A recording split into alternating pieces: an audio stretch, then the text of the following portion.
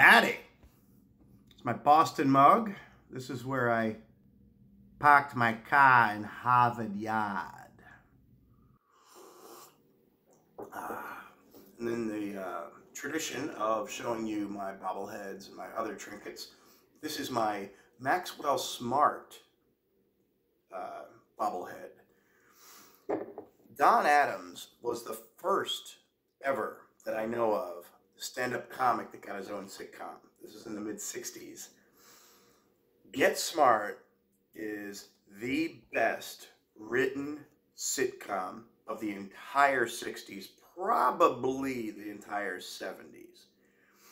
And they also invented the shoe phone, if you see it here, which obviously Steve Jobs adapted into what we're all using today.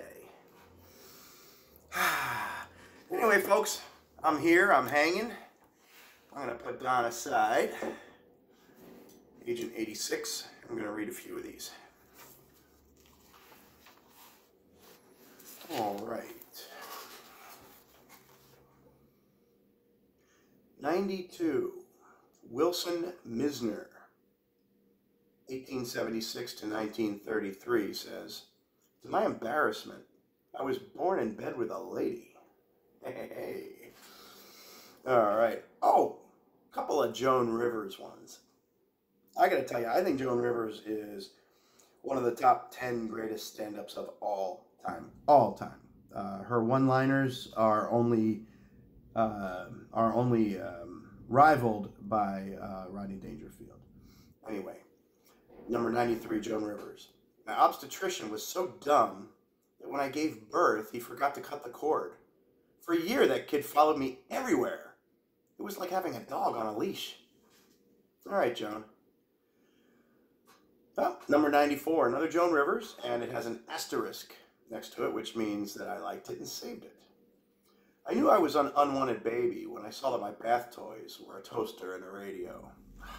Poor girl. Poor girl. Ralph Waldo Emerson, number 95. A child is a curly, dimpled lunatic.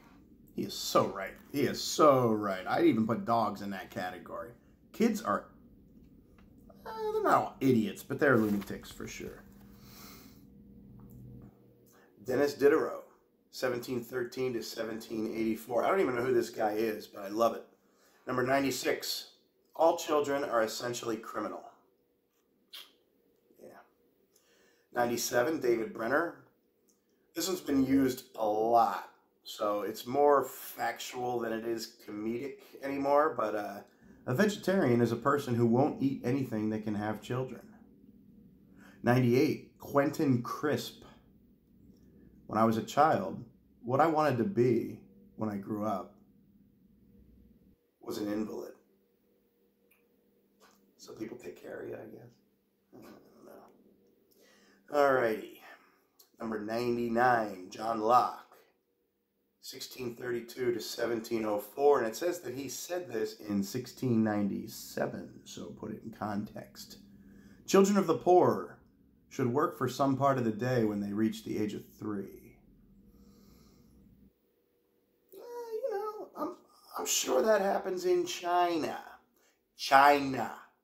Happens in China. Number 100. Of all the animals, sorry, take 2. Number 100. Of all the animals, the boy is the most unmanageable. Plato. And there's like a tag in the end of this. And in comedy, they call this a callback. Plato is a bore. Nietzsche. I don't know if you remember, but in the beginning of the book, the first Plato quote, the next quote was Nietzsche saying Plato is a bore. So again, this is a callback. All right. Oh, and one quick tip. Canopy with a K. Canopy with a K. It's an app that is basically Netflix, but free. Completely free. You get 10 free views a month, and it's linked to your public library. So go to Canopy with a K, sign up. You have to put in your library card. If you don't have a library card, honestly, you shouldn't be my friend. So you put in your library card information, and then all of a sudden you got thousands of movies. And I got a Roku over here, and the Roku is playing it, and it's great. Anyway, I think you guys are going to love it, and it's a perfect quarantine freebie. Anyway, I love you all. Catch you tomorrow.